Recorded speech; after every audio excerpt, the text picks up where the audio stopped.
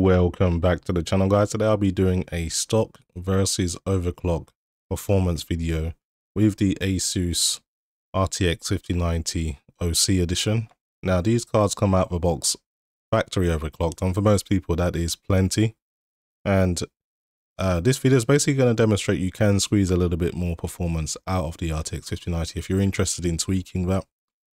But of course there is a trade-off. You'll have increased power consumption, increased heat, and potentially increased fan noise if you make a custom fan profile to deal with that extra heat. So there is a trade-off, but for some people it's worth it. I always like to tweak my hardware, so for me definitely. I just want to make this very clear.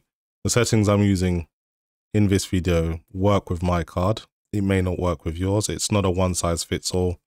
Silicon lottery has always been a thing in graphics cards and CPUs, so just bear that in mind. See what you can get out your card, but don't just copy and paste what I'm doing. This is me demonstrating what my card is comfortable with. So with that out of the way, just want to show you that of course my card has all ROPs or ROPs accounted for. Some of these cards are unfortunately defected, but it seems to be a very small sample size, so most of us should be okay. And I'm also using the Ryzen 7 9800X 3D. I've got that overclocked to 5.6 GHz via boost.